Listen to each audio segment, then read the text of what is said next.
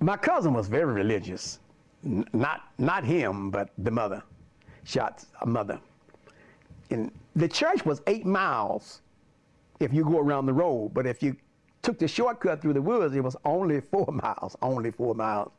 And what they would do, they had the car, they would go and pick up people, but me and Shot, we had to walk through, but we better be on time. And we was, you probably heard those saying that, I'll see you tomorrow if the Lord's willing and the creek don't rise. Well, there's something to that because you always had to cross a creek somewhere. And when that creek would swell, when it would rain, that creek would rise. And it was difficult. It was dangerous to even try to cross. And it always had a log that you had to walk across, a round log. And you had to balance yourself. And if it were raining and get wet, that log was slippery. And I couldn't swim. If you fall off in that creek and it was really running real fast, you would get drowned. And so this particular Sunday, me and Shai, we was playing out there in the woods and we was on our way to church. But when we got there, we could hear the singing going on. And I said, oh man, they done started. I said, we in trouble. So we sat out there and we got us a little plan together. I said, you know what? Let's go sit on the front row. And your mama, my cousin, she'll be proud of us. He said, that's a good idea. So we went in church, and it was a Baptist church. We went in church, and we walked all the way up to the front and sat on the front row. And I cut my eye back at her, and she was sitting back there. She was just grinning. And I told Shot, I said, man, it worked. So we sat there, and the preacher preached. So when the service was over, the preacher and all the deacons come walking up to us and say, oh, I see we got some candidate for baptism. I said, baptism? It was a mourner's bench. In the Baptist church, I know in the South, they had what they call mourner's bench. And those that wanted to give their heart to the Lord or join the church or want to be baptized, they sat on the front row. I said, oh, God. And so the preacher came down, and he asked me, he said, how do you want to join? By Christian experience or by letter? I didn't know what to say. I said, by letter? So he said, okay, you're a candidate for baptism. We're going to baptize you guys. So after a few days, baptism, when they had baptism, they didn't have no pool. They would go down and back up that creek. They would put logs and things and back up the creek so it would be deep enough for us to get baptized in. And remember, I couldn't swim, and I was really afraid of water. And it was 18 of us, and I was the number 18. And they would walk down in the water, and they was baptizing them, and I was getting so nervous because I didn't want to walk out in all that water. First of all, I was afraid of water, and I was afraid of snakes.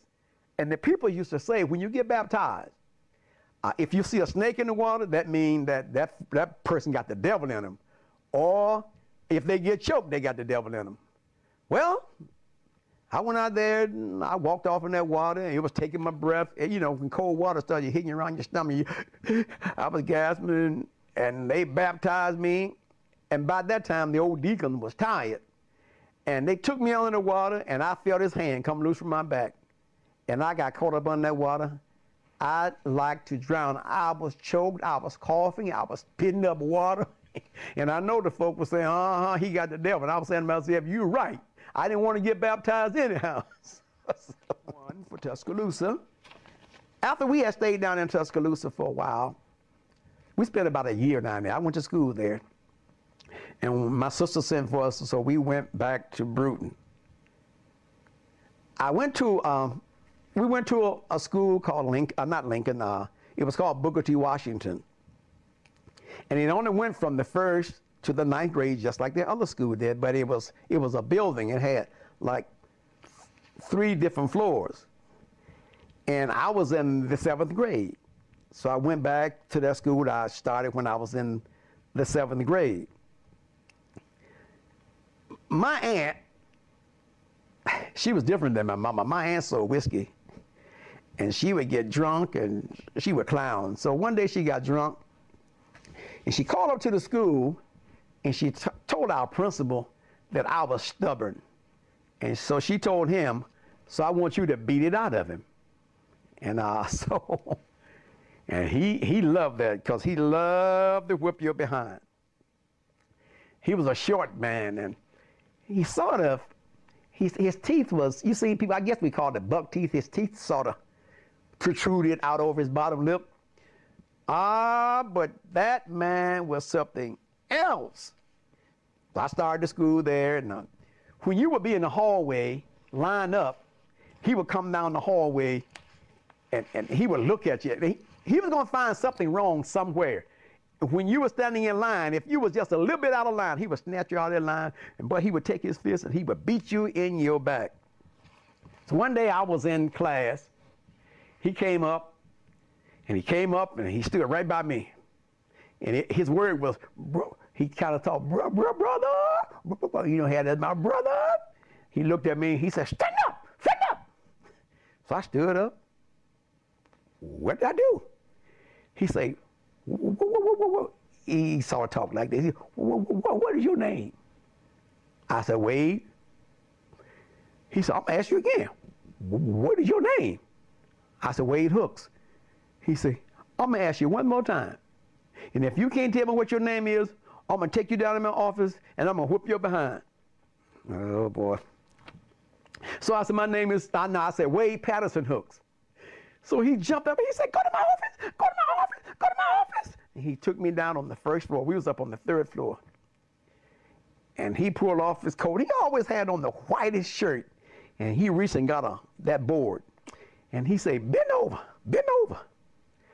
I bent over and that man came down on my behind. Oh, that hurt so bad. And every time he would hit me, he said, like he was getting a kick out of it. And he said, bend over again. He was always going to give you 5 paddles. And it would hurt so bad. And when he got through with me, he said, do you know why I whip you? I said, no, sir. He said, what grade are you in?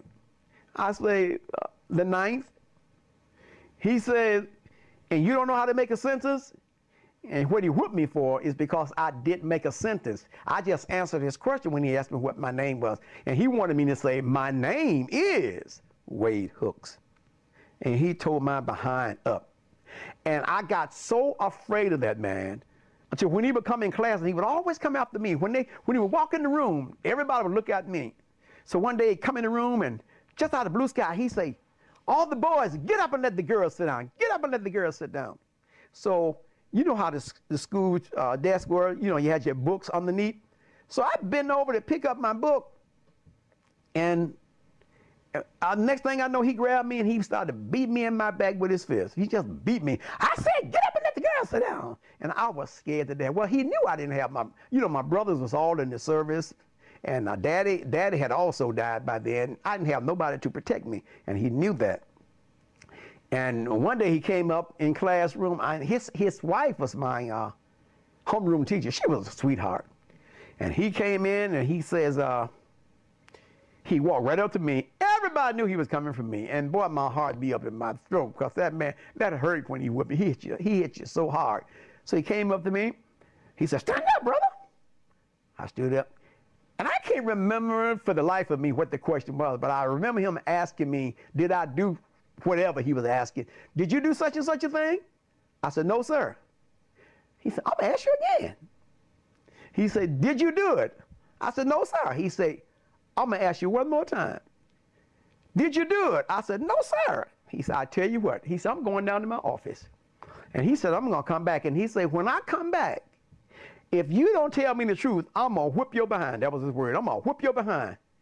And, oh, I'm miserable now. I don't know when he's going to come back. You know, I'm sitting there. I hope he just hurry up and come back so I can get it over with. And finally, after 15 to 20 minutes or so, he came back. And he came up to me. He said, stand up, brother. He said, did you do it? I said, yes, sir. He said, now I'm going to whoop you for lying. And took me downstairs and tore my behind up. So finally, I got in the,